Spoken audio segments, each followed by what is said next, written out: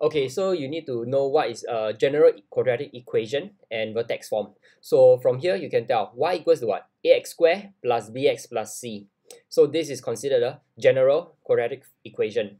And then your job is to change this form into this form. Call it the vertex form. Okay, a open bracket x minus h bracket square plus k.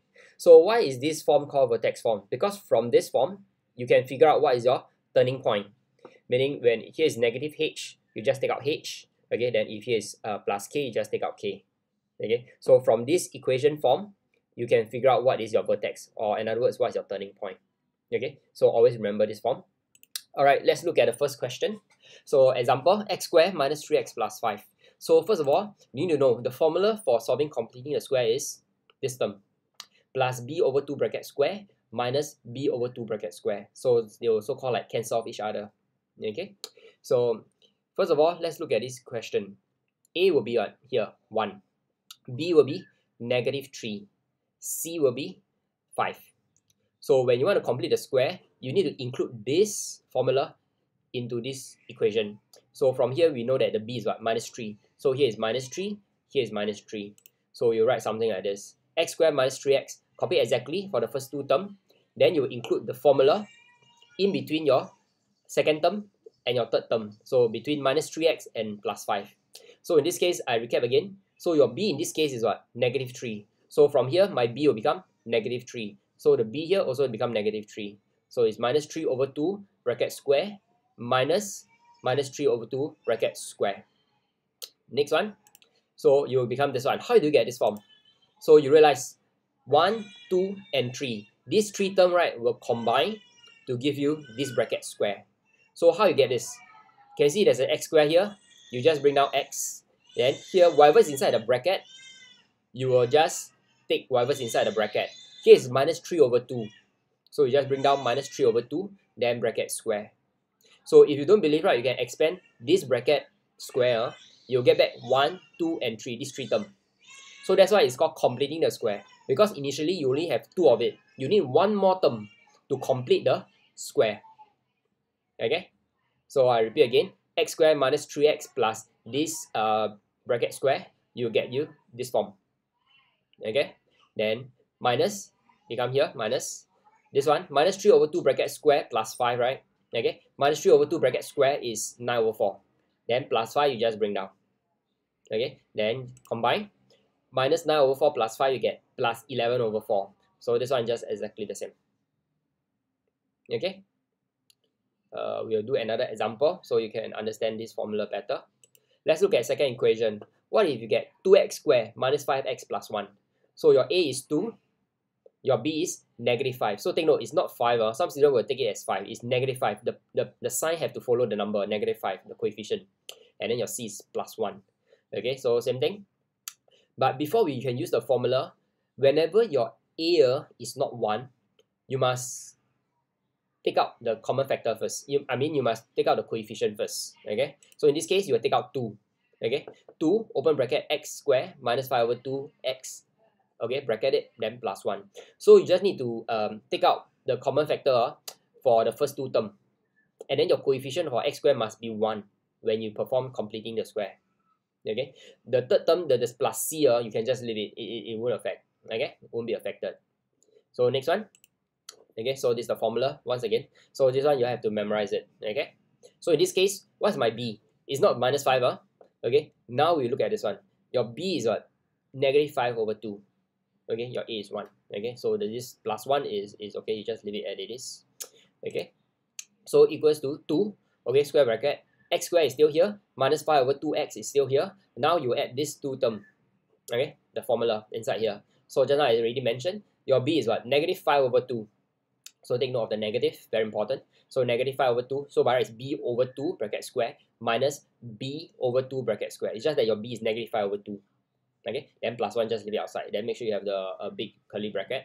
Okay, so you don't get confused because there's a common factor 2 outside. Okay, then next, first term, second term, third term, right? You will combine. Okay, to get this. Okay, so I repeat, how do you get this one? So the first three term, right? Okay, this one is x squared. You ignore the square. You just take the x. Okay, bring down here. Then the third term, you just bring whatever you see inside the square bracket. So minus 5 over 2 divided by 2 is what? Minus 5 over 4. So you just bring down. So take note, there's a negative here. So here's a negative also. Okay, then this term is minus this term bracket square, which is minus 5 over 4 bracket square. You get 25 over 4. Okay, 25 over 4. Then you square it, is 25 over 16. Okay, minus 25 over 16. Then plus 1. Okay, so take note, the square is still the 2 is still outside. I haven't thumbs in. Okay, so these three terms condense into this. Okay, so we continue. Okay, so now the 2 will thumbs in. Okay, so 2 open bracket x minus 5 over 4 bracket square. 2 times negative 25 over 16 get negative 25 over 8. Then plus 1 just bring down. And last term, last step, you combine these two terms, you get minus 17 over 8. Okay. Next one, last question. Okay, complete the square for the following equation and state the coordinate of the turning point. So let's say now you have an equation y equals to 2x squared plus x minus 2. So when we complete the squares, remember, you must always make sure the coefficient of your x squared must be 1. So you take out 2 as the common factor. Okay, I take out 2, I get x squared plus half x. Okay, the 2, if you turn back in, you'll get plus x. Minus 2, you can just leave it. Do not need to take out the common factor from the c term. Okay. Then next, your formula again, b over 2 bracket square minus b over 2 bracket square. Okay, so 2x square, bring down, half x, bring down, then you plus this one. So your b in this case is what? Half, okay, plus half. So you can just take out half, the plus don't have to write there. Unless it's negative, then you put it there, okay? Half over 2 bracket square minus half over 2 bracket square. Minus 2, okay, minus 2 is from here, outside the curly brackets. Okay, so the same thing. Next one. So you become this. How you get this? So you have to take x square, you take the x, and then whatever is inside the square bracket, okay, just take whatever is inside the square bracket, which is just 1 over 4. So it's 1 over 4 plus 1 over 4. Then square. Then this one, 1 over 4, square it, become 1 over 16. Minus 1 over 16 here. Okay, negative 2 is still here. Okay, next step. The 2 will thumbs in. You get 2 open bracket x plus 1 over 4 square minus this one. 2 times negative 1 over 16 become minus 1 over 8 minus 2. Then next step, you combine these two. You get negative 17 over 8. Okay, this one just copy exactly. 2 open bracket x plus 1 over 4 bracket square.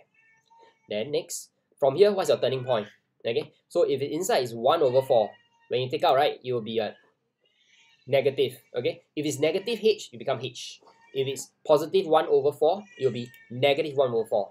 Then outside, you will just take it whatever as it is. Okay, if outside is plus k, you just take out k. So if here is minus 17 over 8, you just take out negative 17 over 8. So this will be your vertex, or in other words, your turning point. Okay, so just a recap. Always make sure the coefficient of your x square must be 1 before you can perform your completing the square. You have the first two terms, you need the third term to complete the square here. Okay, the square here. So that's why it's called completing the square. Okay, then the 2 you can just thumbs in and simplify it to get your turning point. So take note, turning point, if it's a minus h, right, you just take out the positive version, the opposite version. If it's negative, you take out the positive. If it's positive, you take out the negative. And then if outside is just plus k, you just take it as it is. Don't have to flip the sign. Okay, so that's all for learning how to do your completing the square. Okay, so don't forget to like, share, and subscribe. Okay, bye.